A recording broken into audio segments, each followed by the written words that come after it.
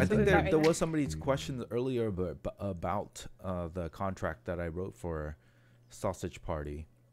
Yes, I wrote all of these because you can actually make your contract for a different collection of NFT. The general one is just kind of straightforward, but you can actually make it do certain things that are different than other people. You can even restrict it to be transfer. And I kind of want to do that eventually with one of our fun project.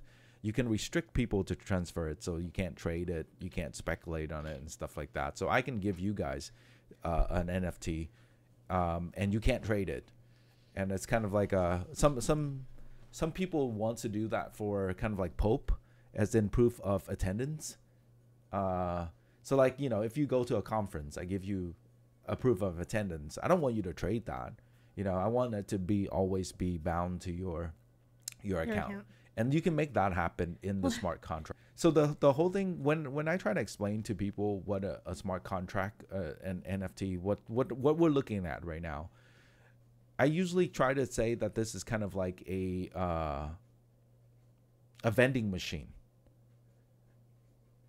I write the logic of what it should take in, like, you know, like a vending machine. So you write the instructions for the vending machine. Yeah. Somebody, it's probably sitting there coding it, or even on the software side, or even on the hardware side, they decide that if you put in a quarter and you spin the thingy, and now the machine take your quarter, it should give you back something. It should give you back like a can of Coke or something. This is a gumball machine, is what a you're talking gumball about. machine. Yes. Spin the thing. Yeah. Oh, right. It's been Usually too long. on a Coke machine, you like press the buttons. Yes. I'm still stuck in the 90s where I don't know, you do stuff very manually. Yes, you put it in, you press a button, and you get a can of Coke or a gumball, whatever it is. And usually a smart contract on Ethereum is kind of like that. I write the instruction saying that, okay, now I take in, here's a mint price. How much you should take in? I take in 0.05 Ether. If you give me 0.05 Ether, I will give you an NFT back.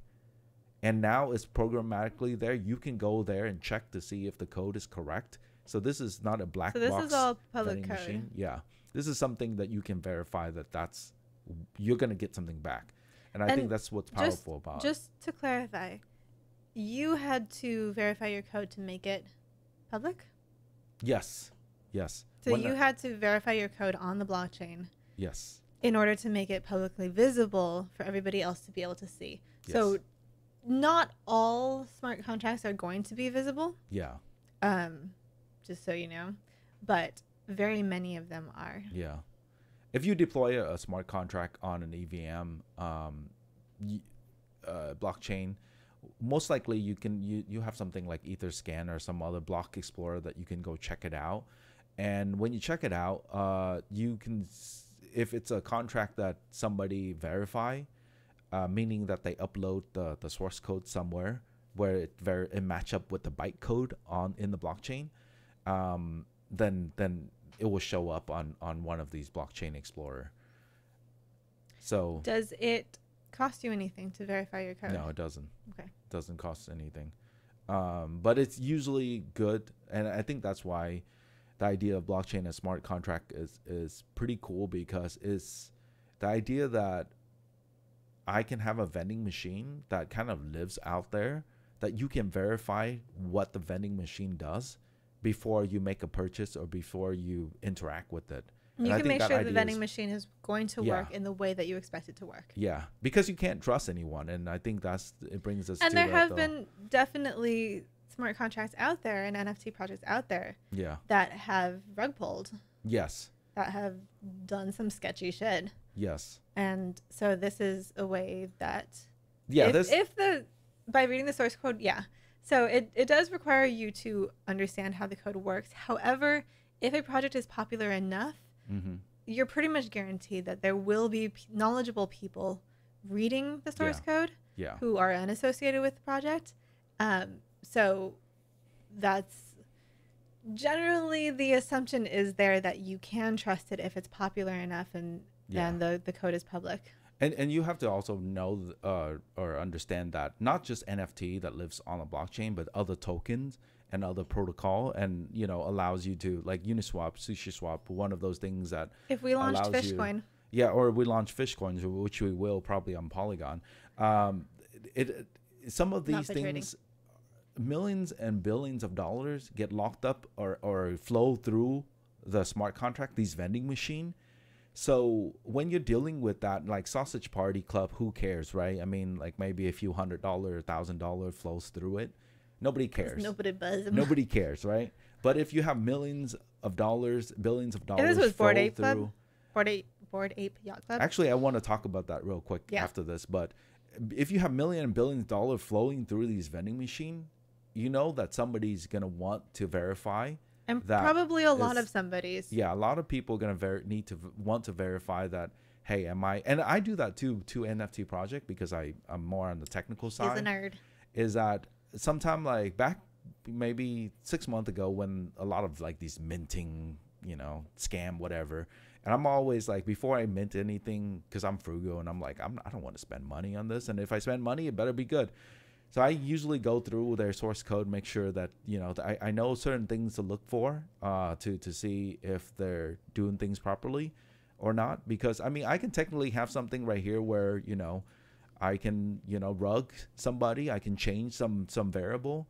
And when you say, earlier you say source, these vending machine, aka smart contracts, are immutable, but the variable of it can be changed. I wanted to write a thing on that because I know that you do. Yeah. I know that you can. So I wanted to talk more in depth about that. Yeah, the variables can be changed in the vending machine. So I can say that, hey. So he could increase the price or decrease the price of these sausages at any point. Yes. Yes. So if he wanted to suddenly make them cost an entire ETH each, he could, even though they're only 0.05 right now. Right. So for instance, how many hundreds of dollars is that at this point? For instance, if you were to look at my smart contract for a sausage party, you see max supply right here, right? And max supply is very important because it dictates how scarce something is, even though they're most of these things are just made up scarcity for people to speculate on. But it is important. Like you can't release something and be like, there's only 10 of these.